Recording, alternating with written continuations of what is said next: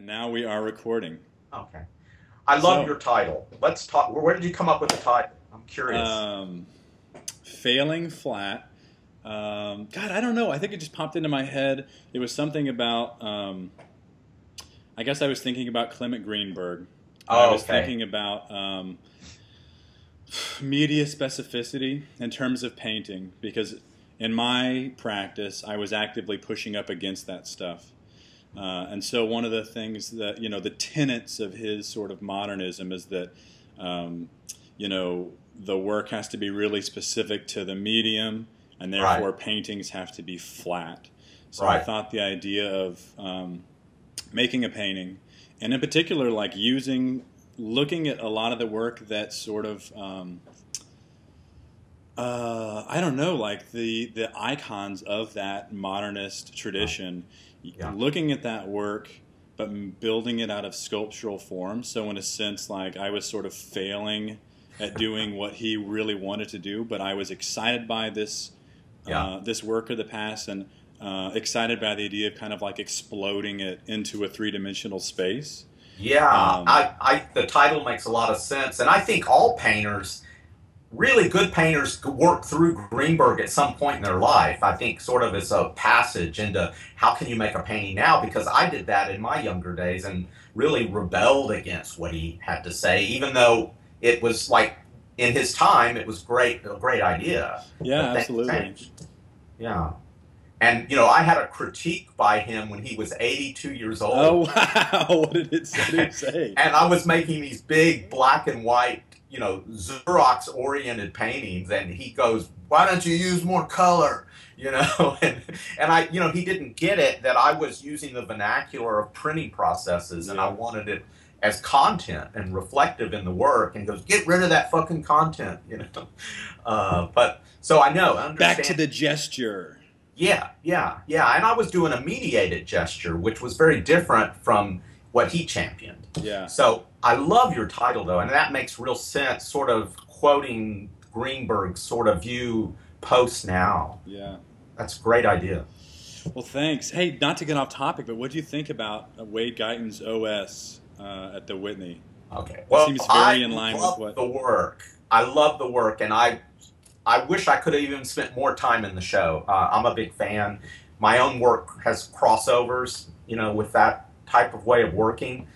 Though I still use paint, but I use other processes, like in my last show with, the inkjet prints on transparency film, which was my way of trying to find a way, not just being photography oriented, but addressing painting with that. And I'm still working with ideas of adding paint to those sort of prints. Mm-hmm. But I liked Wade Guyton's show. It was a bit crowded and overhung in places, and I thought one room was a little too much like walking into the Dia Foundation or something.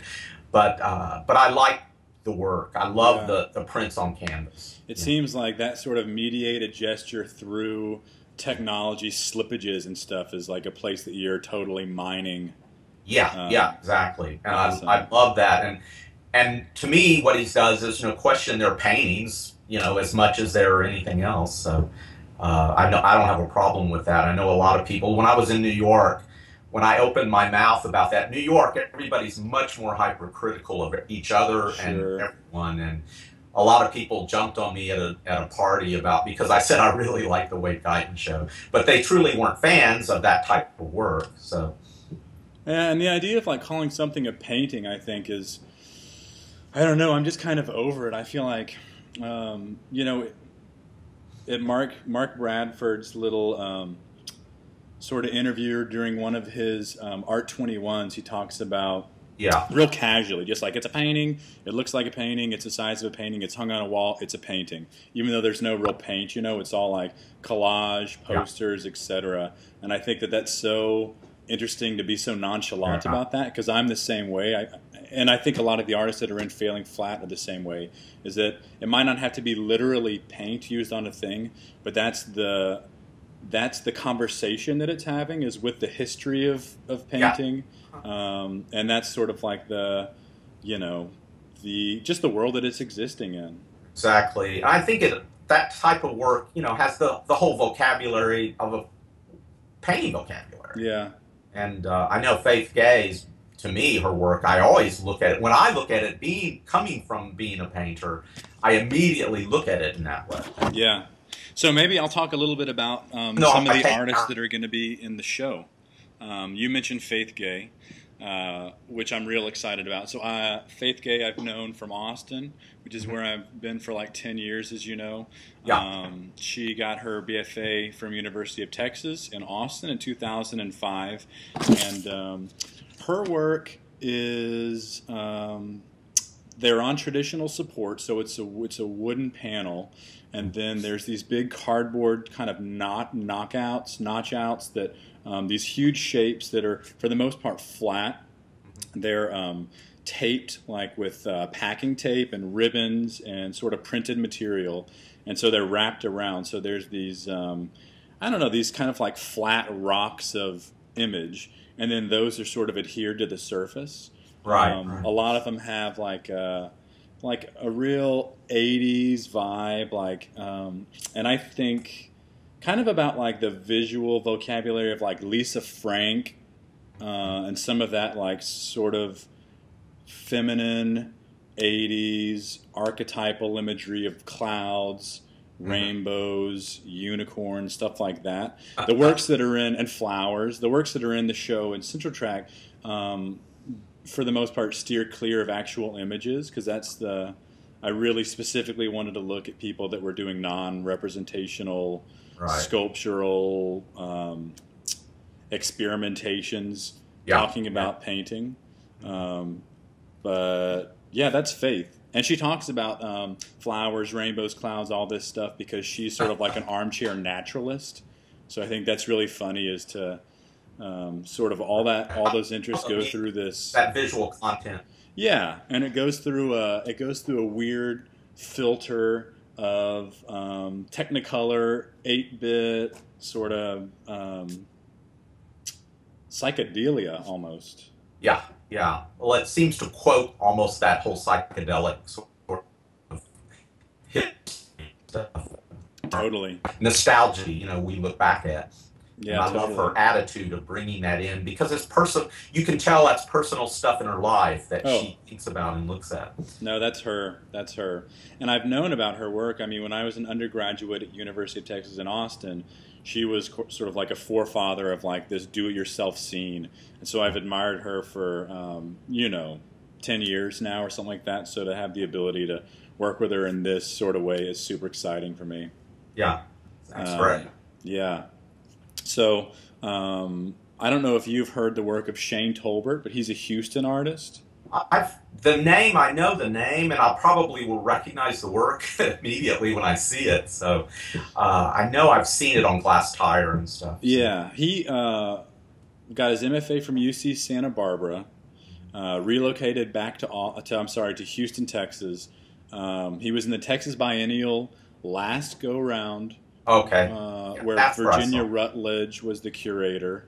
Yeah. And that's initially where I saw his work. And then he had a solo show at the now defunct Devin Borden Hiram Butler in Houston. The work that I saw there... I've seen the work. Okay.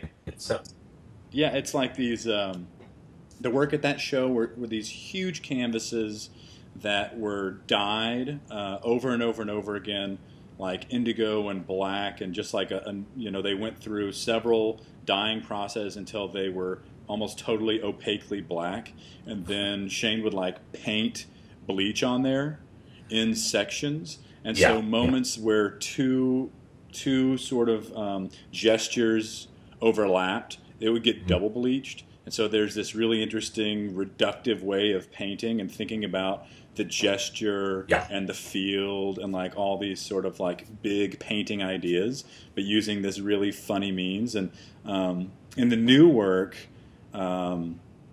he sort of burst and exploded into 3 dimensions with the addition of casting stuff in salt that's dyed colors, adding plaster that's sort of like in the plaster is embedded fabric whether it be the dyed fabrics or canvases or whatever. But so Right.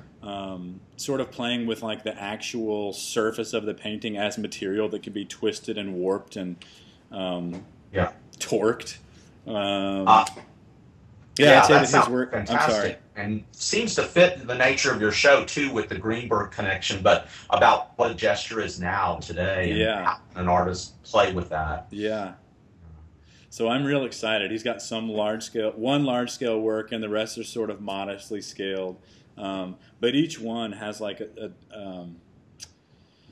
different thing that it's trying to do, which is interesting. Like I feel that there's a curiosity with the way that he works with materials and image and the mark, and each one of his works sort of illustrate a very specific, weird misunderstanding of how art materials can go together. Sounds like an interesting, like, rubbing together of several things, fighting and sort of like a wrestling match with kids or something. No, a lot of this stuff, there is like almost a violent collision of some of this stuff where, and when I was in a studio, some of the things like literally made me laugh. And I'm not sure what that was, but I know it was like a really good thing. Yeah, that sounds like it just affects you when you are confronted with the work. So that's great. So those are the two Texas artists. What I wanted to do was make sure and pair Texas artists with artists that were working elsewhere. So sort of bringing other people into the conversation, and hopefully like, they'll get in touch with one another after the show, potentially come to the opening, and hopefully work together in the future. But so there's two other artists in the show. One's from New York, one's from Chicago. The one from New York, his name is Ivin Ballen. Ivin got his MFA from Cranbrook in 2006. And so, as with most people who went to Cranbrook, high craft, is really a thing with his work. And I had a conversation with him in talking about the relationship that high craft had to his work, and he felt that even though from my perspective I was like, wow, this is incredibly crafted stuff, he was like pushing up against that stuff in Cranbrook. So what his work is it's on a traditional support like all the other works in the show, and he'll build like cardboard sort of collage, like this three-dimensional thing with duct tape, cardboard, bits of plastic. Then he'll cast that, and then he'll make a mold of that. Then he'll cast it in like a resin. I wrote it down over here, in aqua resin, and then it's painted. The surface of that cast, which is really physical, textured, and you can really tell what materials were initially casted, is painted like in a Trump low way, to where it sort of fools you at first. It's the negative of the positive. So once you get up close, you realize that indeed it's not trying to trick you. It's just, it took the impression of this thing. Right. They're pretty modestly scaled, maybe 22 by 30, sort of collaging using duct tape, cardboard, trash bags, and they're misleading in the sense that it looks kind of like trash art. And I hate to use the word like unmonumental as a catch-all for a certain type of way that something looks, but there is that in it, and then you realize that it's actually this really high-crafted object that,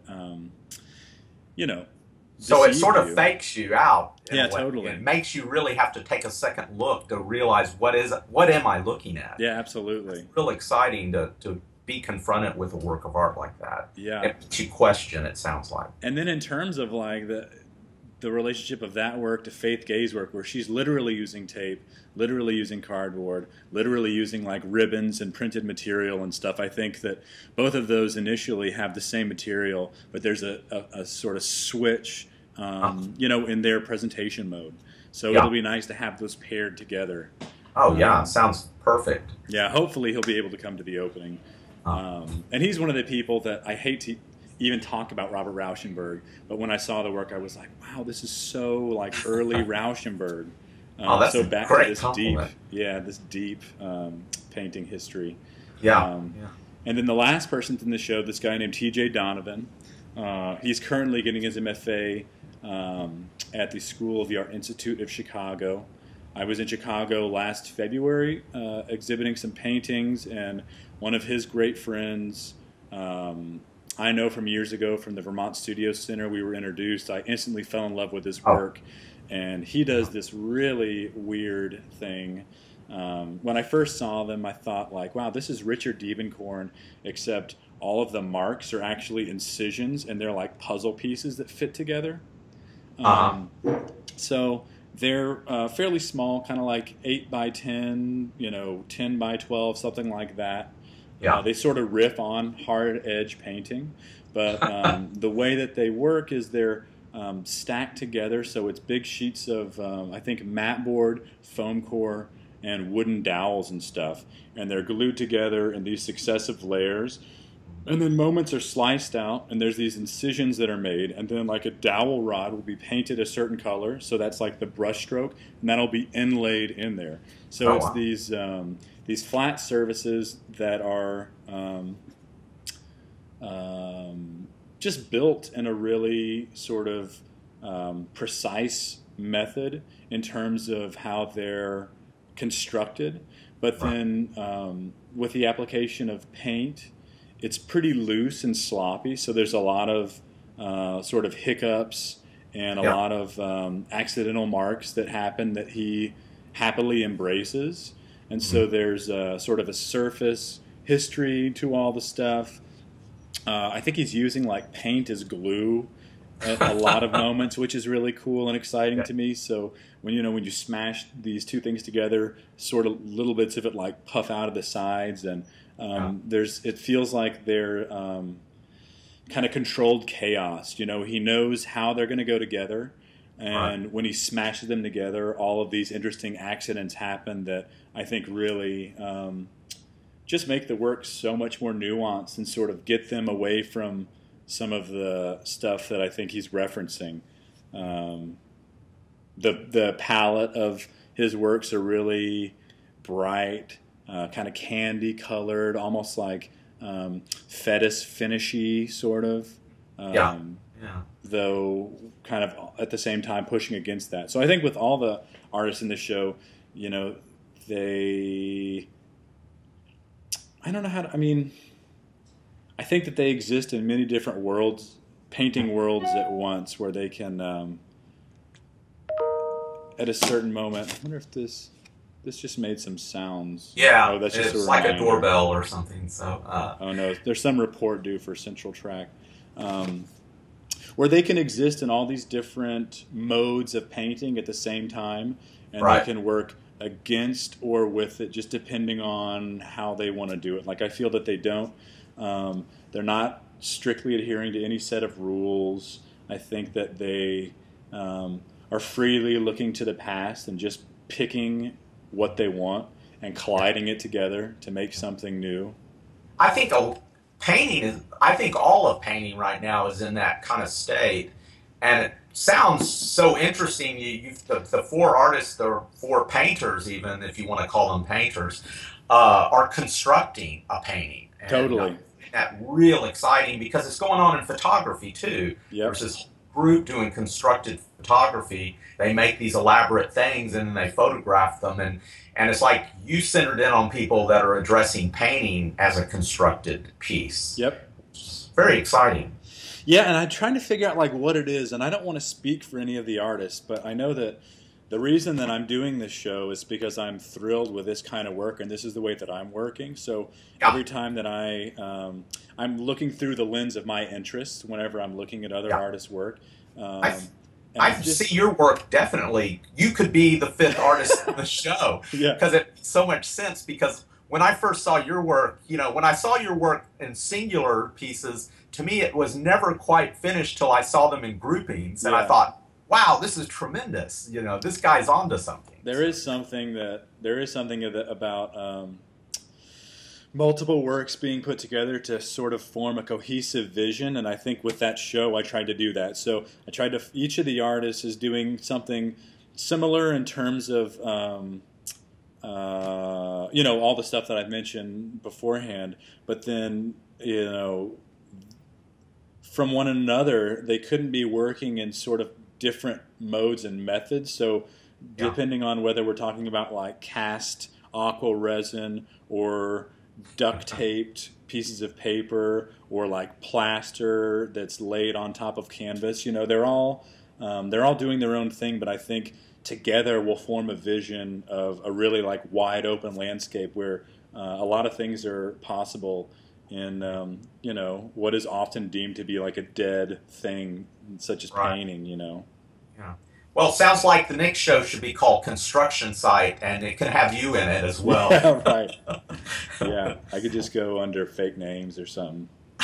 You know, what you were saying about like photography coming out of the frame or whatever, becoming physical, painting coming physical.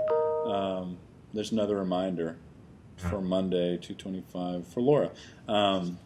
I think that for me personally, I've realized that it has something to do with the way that I'm interacting with images and how 99% of the images that I see are on a flat surface.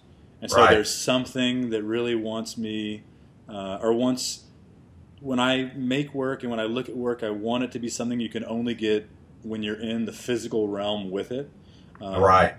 So it could have something to do with the proliferation of the image or the internet or something like that. Again, I don't want to speak for them, but me personally, I think that as I've been relying more and more on seeing work on the internet, I enjoy seeing work in the physical, actually addressing those 3 dimensions in real life.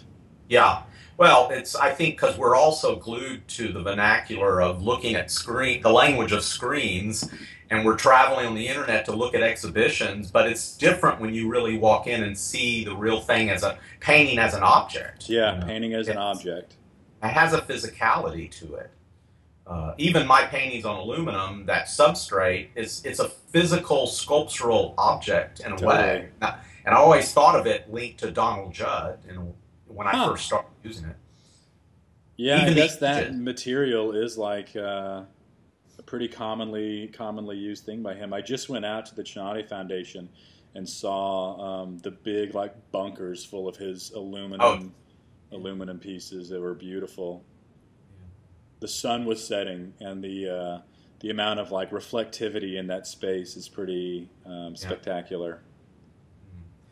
That's so funny. We mentioned Greenberg and talking about Judd. And when I was a young painter coming out of grad school, I really hated Judd too. You know, it's not that I hated it. I think I was, rubbing up against that purity. Yeah. And I wanted to make impure paintings, you know, and bring subject matter into abstraction. But now, as I'm older, I have such a great respect for what Judd did. I mean, it's some beautiful work. But it's not the kind of work that I need to be doing. Yeah. I mean, I think that's the role of a young person, is like to come up against their forefathers. Yeah, absolutely. I think every generation does it, and it keeps things fresh and exciting. So if you were what would be following up this show, let's say, what would you do? Would you do an expanded version of constructed painting, or what's your thoughts after looking at this as a group? Have you walked through the gallery and had time? No, I mean, the work is still coming. So I'm like thrilled to see it. A lot of this stuff, I've only seen 1 or 2 images from each of the artists in real life. So it's all coming here within the next week. We're going to hang it, in a week and a half. The show opens March 9th from 8 to 10 p.m. And I'll be able to answer that question at the opening.